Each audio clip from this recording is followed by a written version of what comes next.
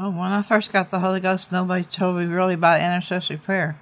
But I do know one thing. One time I was praising God, and he said if I was fixing to come, is that how you'd be praising me? I'm Elyssa, and you're listening to the Intentional Apostolic Podcast. So before we jump into today's podcast, I just want to let you guys know really quick that while I was recording this, my cats decided it would be a great time to do play fighting. So if you hear anything that sounds a little funky, that's probably what it is. Now, without further ado, let's jump into this podcast with my amazing Nana. One of the first things God taught me when I got the Holy Ghost, one time my husband worked for Rainbow, and he sold 30-something vacuum cleaners, but he got paid for one.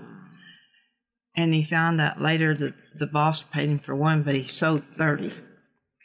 But anyway, we was on the way home from church, and he asked, before we left church, he asked a brother if he could give him $10 because we didn't have any food, and he told him no, he didn't have $10. And then we drove home and everything. We got home, and he got his Rainbow vacuum cleaner out and started defrosting the freezer. I asked him what he's doing. He said, getting ready for the food God's going to send us. I said, sure. He said, go to the door and check there's somebody there. So I went to the door. I opened up the curtain, opened the door, and there was nobody there. So I went back. He said, go to the door again. So I went back to the door, opened up the curtain, looked, and opened the door, and nobody there. I walked back there. There ain't nobody there. Go to the door. There's somebody there. So I stoked to the door. I didn't bother opening the curtain that time. I just slammed the door open, and here's the sister knocking on the door. And I screamed bloody murder, and I started crying. And she started crying, asked me what was wrong. She says she lived 25 miles away, the opposite way from church from us. She lived in Maryland. We lived in Delaware. And she says the Lord told us to go over our house and take us to the store because we needed some food. Wow. Anyway, and then one time we lived in Triangle, Virginia, which is by the military base, I think the Marine base, south of D.C. And one of the first things that happened, he was witnessing this girl, and he told her about the Holy Ghost and everything. And so for her to believe that night we had a thunderstorm, and the lightning went down in between the apartments, and the sky turned gray and everything. And our next oldest son had the Holy Ghost, and he was in there in the hallway, jumping up and down, dancing in the spirit, praying real good. And then she came over the next day. She ended up getting the Holy Ghost. Wow. And then we had another lady that had a little boy that the husband abused him, and we babysitted one night, and we was praying for her. And I tried to tell my husband something, and I couldn't tell him because I couldn't stop speaking in tongues. And these are the same apartments. And then another time at 11 o'clock in the afternoon, we lived in the basement apartment. There was upstairs and then upstairs. And a lady called the police and said we was disturbing the peace. So the police came out at 11 o'clock in the afternoon and talked to us and everything. And then another time he was witnessing this other lady, and she had the Holy Ghost, and he thought my husband and them were messing around, so he came down there. He had red hair, and he came in. He was really furious. And I was sitting on the couch. My husband was sitting in the chair, and she was standing over the wall, against the wall there, back behind my husband. He came in and started yelling and everything, and all of a sudden, in between my husband and that man, there was a silhouette of the Holy Ghost. And I just sat there just in awe because I've never seen anything like that before. So that was an awesome place to live. We didn't have any money or anything. We ended up moving because we couldn't pay the rent, and went back to Texas. But I know we should have stayed there. But anyway, and there was this other girl that we prayed through, and she said she wanted to go back to her yoga and stuff. And the last time I seen her, it looked like she had 2 donuts on her eyes, big old white donuts like donuts. Well, not really donuts, biscuits, like where you cook them. It was blinding her eyes. Wow. So, her choosing to go back to how she had been living her life, she chose to give up the clarity and salvation that she had had at one time. Yeah. That's kind of sad and scary. Okay, really quick while I'm thinking about it, on the last podcast, you actually gave the wrong year for when you were born. When were you born? 1947. 1947. So how old are you now? 73. How long have you had the Holy Ghost? May the 1st will make 47 years. Wow. So 3 years from now, you'll have had the Holy Ghost for 50 years. No, 47. No, you said 40s. Yeah, May the 1st will make 47 years I've had the Holy Ghost. So 3 years from now, you'll have had it 50 years. Yeah. Wow, that's a long time. I was about 25. Wow. Making me feel really, really young. Sometimes I feel old, but this makes me feel young. So I have a few questions that people on Instagram wanted me to ask you. So there's a girl named Mail, I believe it is. And she wants to know, what was your biggest challenge in your walk with God? Fear. Fear. And when I first got the Holy Ghost, I went around all the time quoting perfect love casts out all fear, because before I got the Holy Ghost and after I got the Holy Ghost, we saw spirits almost constantly. Do you think that contributed to you living in a state of fear? Yeah, when you see shadows and you have stuff feels like a snake crawling over you and stuff like that, yeah. Do you think that was the only contributing factor or just the main one? The main one. Okay, so next question. Safi wants to know, how did you realize that the apostolic truth is the truth? Okay. When God first started dealing with us, we lived in California. I said that the first time. Then not the second house, but the third house we lived in, we got some mail about the Holy Ghost, some speaking in tongues, and my husband didn't pay any attention to it. We also, when we went to that deal out of Expo 71, these ladies gave him an Acts 2:38 track, and he didn't pay any attention to them because they wouldn't let him, had a circle around him and wouldn't let him out to get his Bible, so he didn't listen to them. So then when we moved to Delaware, the lady that came over to talk to me the night I got delivered cigarettes, they were talking about only being one God and the Holy Ghost, and we started going to a Jesus name apostolic church then, and then we started going to the one in Dover, because every time we passed by the one in Dover, I just felt this drawing, like, why aren't we going there? So, side question, have you ever struggled with the doctrine of the Trinity, or like ever believed in that? I grew up, went to a Catholic church, but I didn't officially grow up in one, and I couldn't understand what they're saying because I was always in Latin. And so no, I didn't struggle with it. The night I got delivered cigarettes, I said, if that's true, I accept it, and God just showed it to me. So no, I've never really struggled with it. Okay. So can you tell me a little bit about, like, growing up around or in the Catholic Church? I just remember going to the church and... what was it like? Like going in a mortuary. So it was like going to a funeral home? Yeah, it's like a funeral home. And then when I was in the 6th grade of, I think, either 12 or 13... me and my sister skipped school for 6 weeks. And my mother put us in this cafe at home. And she had to go with the big girls, and I had to go with the little ones. And the nuns were really mean. I had this friend that was a Baptist, and because she didn't get up and go to Mass that early in that morning, they beat her. And they made us scrub the floor on our hands and knees, and it just turned me against it because they were so mean.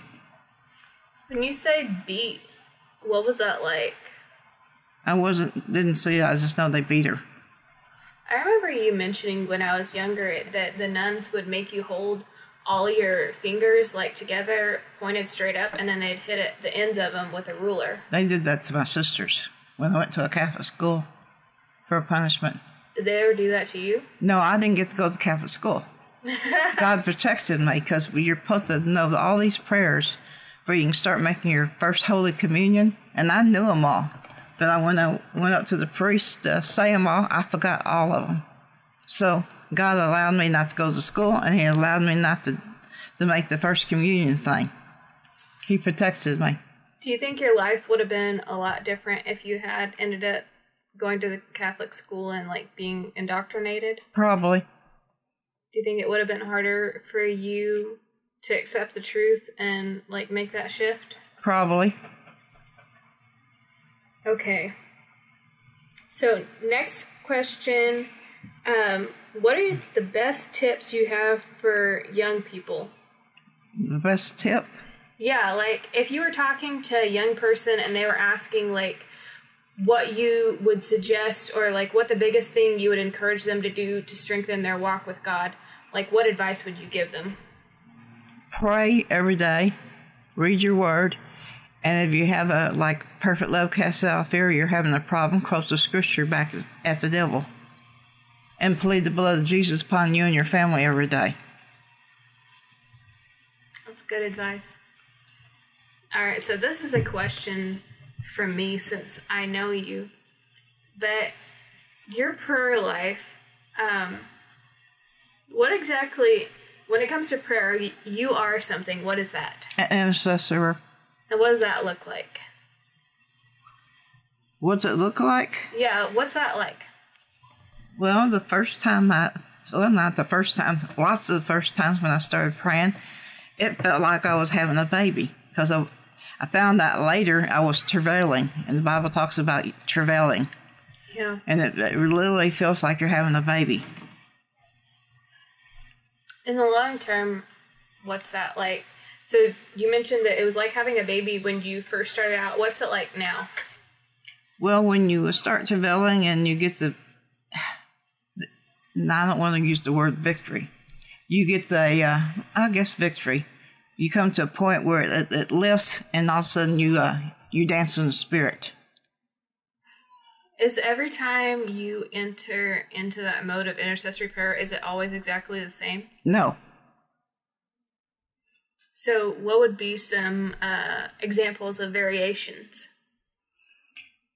Some people make different sounds and everything. Some people moan and groan and make strange sounds that people make fun of you. But God, a brother in the Lord says all intercessors pray different. But if you're really in deep prayer for somebody for intercessor, it does feel like you're having a baby, and it hurts in the pit of your stomach. Because that's where your soul's at. Because when you get butterflies, it's in the pit of your stomach. God tells you sometimes there's something wrong, and you feel it in the pit of your stomach. So what some people would call like that sixth sense or like innate knowledge, that's your soul, and that's the prompting of the Holy Ghost. Yeah. He tells you stuff, and he also lets you know when there's something around you. You just sense it's don't feel right. Okay, so I know some people struggle with hearing the voice of God or being able to differentiate what's like the leading of the Holy Ghost and what's just, random thoughts in their mind. What would you suggest on being able to tell the difference? How do you know? Well, he'd never tell you to do anything that's against the Word of God to start off with. That's true. And he tells you in different ways. Sometimes he tells you in the words, sometimes in the dreams, sometimes in the vision, sometimes in your mind. Sometimes somebody will walk up and say something to you. And sometimes all of it. Yeah. Okay, so when you have an interaction where it's like a thought in your mind or somebody comes and tells you something, how do you know whether that's God or that's you or that's the enemy? Because those are the three different sources that we can get something from. You don't always know. You have to pray about it and ask God. Because a lot of times some people will listen to you or listen to you and won't listen to somebody else or something, and they just take one side of the story. Always take both sides of the story before you judge. Even if you like the other person, you want to believe them first, they might be telling one side a lie, so always hear both sides of the story. Do you think that developing a prayer life and like talking to God regularly helps strengthen discernment where you know on this type of stuff? Yes. Okay.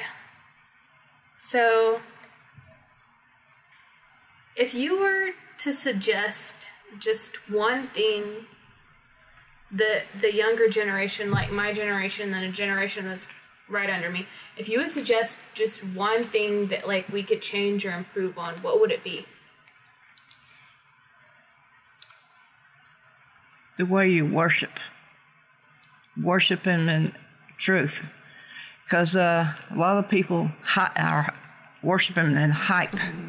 When you're really worshiping Him, it comes from inside of you. You can just feel it. It just comes from inside of you. It's different when you really worship Him from your heart. Just like when you're praying. Kind of sometimes it feels like you're travailing so hard and everything. It's like somebody just died or something. You can't control yourself. You just keep praying. Do you think that some people, when they get in the spirit, that their human emotions will shift to match whatever's going on in the spirit, where like someone starts getting in the Holy Ghost and trafficking in the deep, and they might have been perfectly happy before hitting that, but when they get in the deep, there's a spirit of sorrow or a spirit of urgency or something else that the Holy Ghost is communicating, and that our human emotions shift to fit whatever the Holy Ghost is prompting on us. Yes. So next question. I know that some people are afraid of the supernatural, or at least skeptical and questioning when it comes to that sort of stuff. What suggestion would you give to a young person, especially, that maybe they want to start, experiencing those supernatural and deep things in the Holy Ghost, and they don't necessarily have somebody around them to show them, or, they haven't had an opportunity to experience that? What suggestion would you give for that? Oh, when I first got the Holy Ghost, nobody told me really about intercessory prayer. But I do know one thing. One time I was praising God, and He said, if I was fixing to come, is that how you'd be praising me? So I really started putting myself into it and started praising Him. So do you think that being sincere is a key to the supernatural? Yes, and not being afraid of it, because most people are. I am to a certain extent on, like, the gifts of tongues interpretation, but most of the church nowadays is lived in the hype for so long, they are scared of the supernatural. Okay, so you've mentioned that a couple times. What's the difference between hype and actual worship? Okay, when you see a bunch of people jumping up and down, and they keep jumping up and down, and none of them are getting the spirit, that's hype. Or they get all excited and they start jumping up and down where the preacher's going on and hollering and everything. You can't hear what's going on. You can't hear the preaching. And that's hype. Because back when I first got in church, if you really jumped for joy, the next thing that person would be dancing in the spirit or something. But nowadays, it's in the flesh. There's a few people getting the spirit, but not that many. And they don't know what they're missing. Yeah.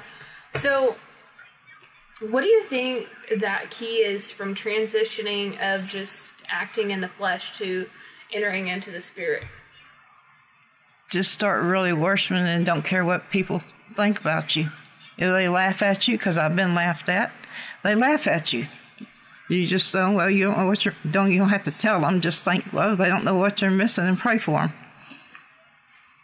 So you think the key to switching over from being in the flesh to being in the spirit is you focusing on God and God alone, and basically blocking out and not paying attention to other people and other people's opinions.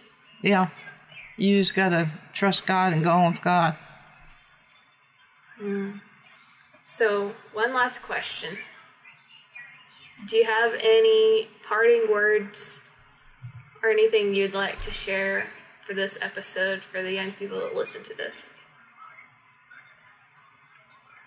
Just keep serving God, because things are fixing to get worse.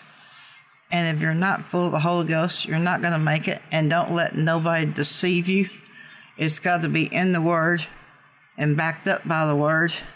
And don't let people sweet talk you, because that is one of the things that I can't stand. There's a lot of people in church that manipulate other people by sweet talking them into doing stuff they know they shouldn't be doing. Don't let them do that to you. All right, guys, you heard it here. Stick to the word. In the mouth of 2 or 3 witnesses, let every single word be established. Don't be in the flesh, be in the spirit, focus on God, and we will catch you next time.